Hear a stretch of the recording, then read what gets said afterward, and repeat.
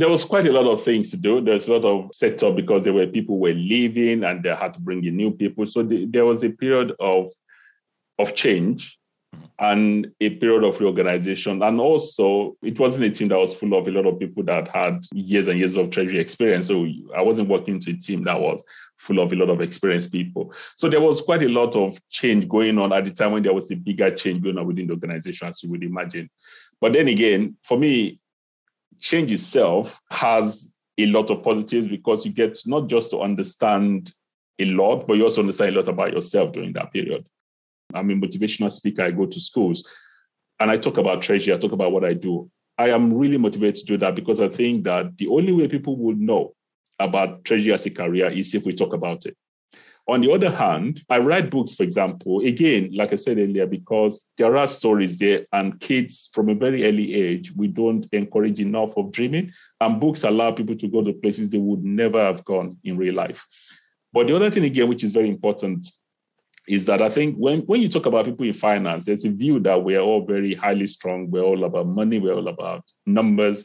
We're very good with spreadsheets and calculators. But there's the other side to us. And I want people that are not generally all into numbers and all that to also feel that they can, with their other soft skill, also be in finance, also work in treasury and make a career out of it. It's by showing that there is diversity, encouraging diversity in our profession, encouraging diversity in thought and in action. That really drives me.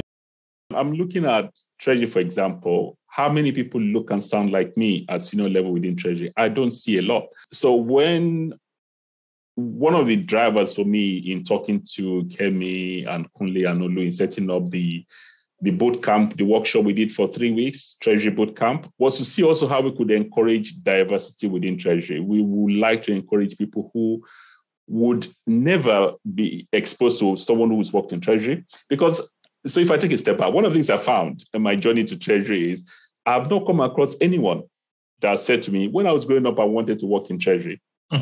Everybody came into this profession purely by accident, at least the people I've met.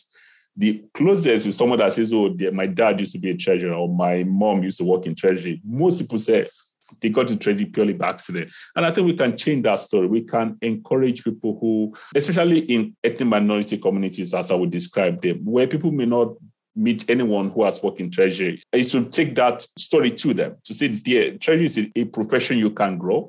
It's an international profession. There are different sides to it. And there are opportunities within treasury for you.